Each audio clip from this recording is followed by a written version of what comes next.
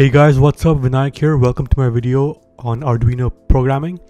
This video will be covering how to convert analog to digital by using a moving average filter and by also using machine level coding. So now this is very important in Arduino, and let's get right into it.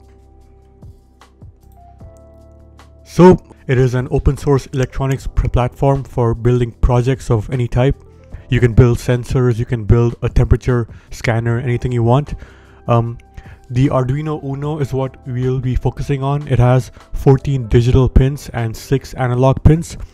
There is something called register level programming or machine level programming, and what that lets you do is allows you to manipulate the Arduino registers directly, and it makes your program much faster, right? So that does help. It's very useful for applications where you have to directly access the Arduino ports and there is only like microseconds of time that you have to work with. So it's very important for those cases. Today's video will be focusing on reading multiple analog pins by using register level programming. We will not be using the analog read function. Just a basic recap we have here called bit shifting. This is very important in C++. So let's just go over that right now. A computer stores values in 0 and 1. That's base 2 binary, base 10 is decimal. 1 byte has 8 bits, as you all know. The maximum value is 2 to the 7 plus 2 to the 6. Going forward, it'll be 255. For bit shifting, it's very easy. It's just moving the bits position by 1, right? Or by some value. So let's say you have a number A, it's 5. In binary, that would be 5 zeros and then 101. If you left shift command by 1, the 101 will move one spot to the left and then you will have a 0 after, right? So it's as simple as that. Similarly, if you shift to the right, if you look at B, that's 1001.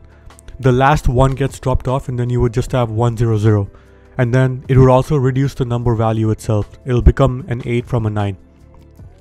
You can define this in C++ as ** define bit A, 1, then 2 brackets and then A. So if I say bit 4, for example, it'll left shift by 4. Similarly to bit shifting, we have bit masking. We have the operators AND, OR, and NOT. The result of OR is equal to 1 if any of the 2 bits you're comparing is 1. That's quite easy. The result of AND, it'll only be 1 if both the bits you're comparing is 1. If you have something called a bitwise NOT, so it's just a shift and the number left to the 1 on the keyboard, you press that and it would just invert all the bits of the number. So if you just have something like 1001, it would be 0110. The operator OR, it can be used to turn on a bit. So to use it with the 1, it'll make sure that the bit is turned on, so it is set to 1, right? So when a bit is turned on, it is set to 1. When it is turned off, it is set to 0. You can use the AND operator to turn off a bit, and you can also check if the bit is 0 or 1. So let's say if you want to check for something, to check if a bit is on, you would just use the AND operator with 0 or 1 and then check it that way. So that's very useful, and we will be doing this in our example. So we'll be using the Arduino Uno, which you can see there. We'll be measuring for pins 1, 3, and 5. You can see this in my model here, which I had built. I have a filter and then I have the pins connected there, and they'll be receiving a voltage from a different Arduino. You can see this simple C++ program I wrote. It is simply having all the functions that we'll be using. I encourage you to pause the video and copy this program down if you want to use it yourself. And we'll be just filling in these functions here in order to complete our analog to digital conversion method. Chapter 24 in the Atmel datasheet has a lot more details about this. I believe you can access this yourself. If you go on the Atmel website, it's free, I think, if you have an Arduino Uno.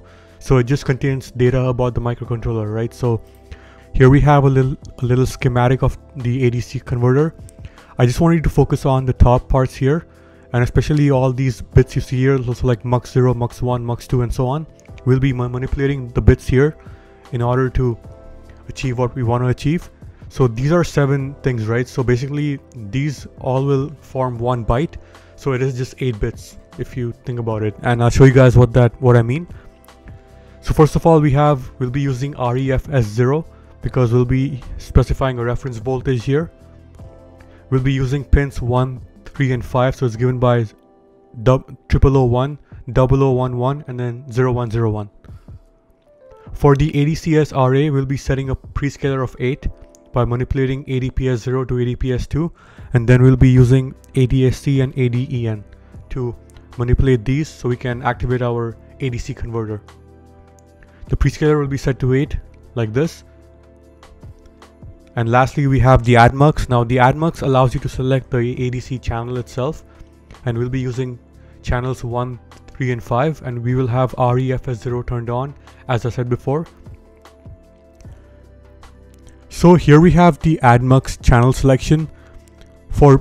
You can see for pin A1, the ADMUX value is 0001. We also have the REFS0 turned on, so that is the 6th bit. So if you activate these two, the ADMUX will become 0, 1 and then 5 zeros and then 1. So the ADMUX value will be 2 to the power of 6 plus 2 to the power of 0, that'll be 65. So if this makes sense to you, which it should, for channels 3 and 5, the last 4 bits would change, right? So you would have 1, 1 and then 101. So the values will be 67 and 69. So basically for channel 1 you have ADMUX 65, for channel 3 you have 67, and for channel 5 you have 69. For the analog conversion method, we'll be using polling. So polling is basically where you wait for the ADC to finish and then you move on to the next step. So for this we have to take a number of measurements and then take an average. It's always better to do it that way. You have to access the ADSC bit within the ADCSRA bit value. So when the conversion is going on, the ADSC will read as 1. So the bit will change to 1, and then when it's done, it'll become 0. So how to check this? You have to use the AND operator, right? Because I said before, the AND is used to check if a bit is turned on or off. So here we have while ADCSRA and bit ADSC. So we just check it that way. So while that's true, so that's 1, conversion will be going on. So the loop here is very easy. While the conversion is going on, just do something. When it's done, you just add the value to the sum, and then you divide sum by the number of attempts.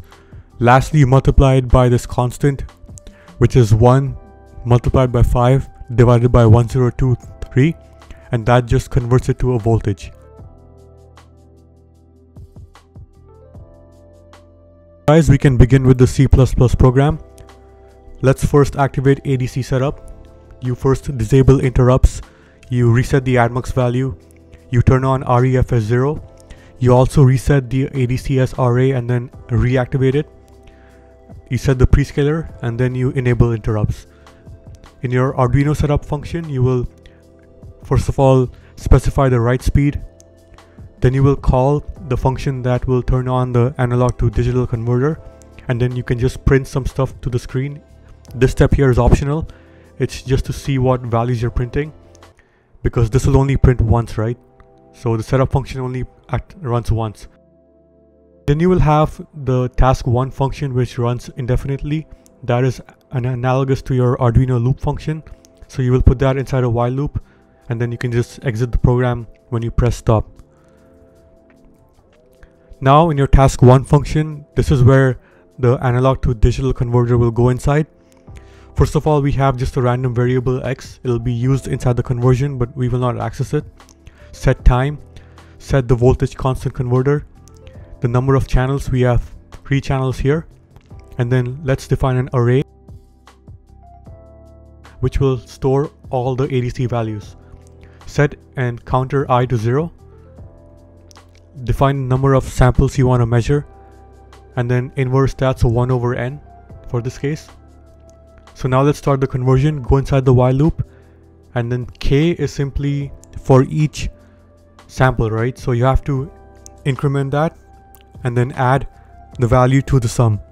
First of all, you reactivate the ADC, and then while that is still converting, so while that bit value is equal to 1, you just add the values to the sum. Lastly, you store the average value. It's quite straightforward. You just divide sum by N and then multiply it to get the voltage, and then you just increment the counter and the ADMUX value. So it'll go from 65 to 67 to 69. Lastly, you reset sum and then you exit the loop. So that's it for the conversion. When that's done, you have to reset ADMUX to 65 because that's your pin 1, so it'll start from pin 1 all over again. At the end, you can print out the results to the screen by using serial print, and then that's it.